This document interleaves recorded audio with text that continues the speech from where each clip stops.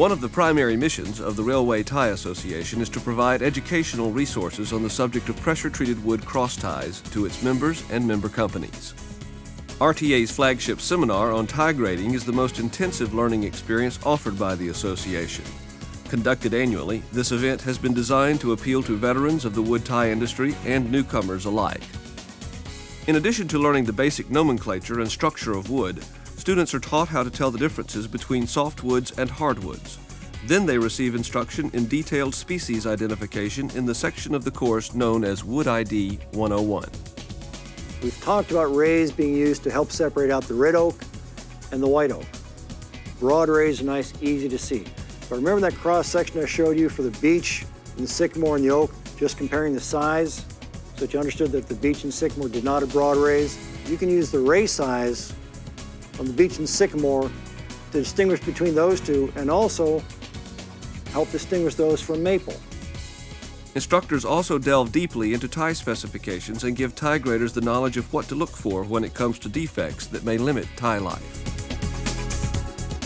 You see it there with that ice on it and the tree's bent over, and then the ice melts and the tree eventually straightens back up.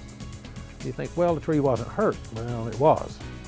These are the fracture zones that are left inside the tree, and it'll grow on and be bigger and look healthy, and it is healthy. It's just got these fractures in there. And as many times as the tree gets bent over, that's as many times as you see these ring separations. Another important lecture in the seminar is on manufacturing plant hygiene, education on what to do and what not to do to ensure the effective and efficient processing of wood ties. The other risk you have is the longer you leave it on the stack, the more risk you have of fungi and insects attacking. All right, if you leave a piece of wood out for longer than 3 months, anywhere in the United States, except maybe some very, very dry areas, the probability is probably 90% that there's some decay fungus growing in it. Wood treatment practices, how a wood preservation facility works, and the pressure treatment process itself are also among the many subjects covered in this annual event. Students also receive hands-on training in wood identification and tie defect recognition. This occurs both in the classroom and at a manufacturing facility where they practice their newly learned skills repeatedly and in graded, timed practicums.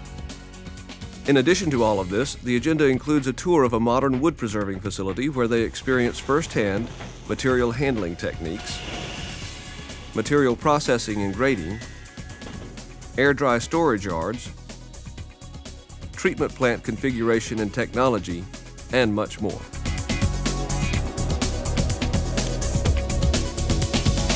Final grading and certification is accomplished in the last day of instruction with test winners featured in RTA's member publication, Crossties magazine.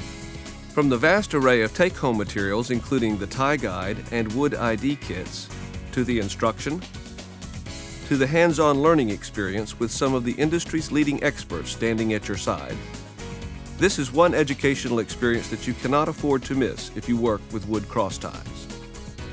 Join us at the next RTA tie grading seminar and don't miss your opportunity to become an authority on tie grading.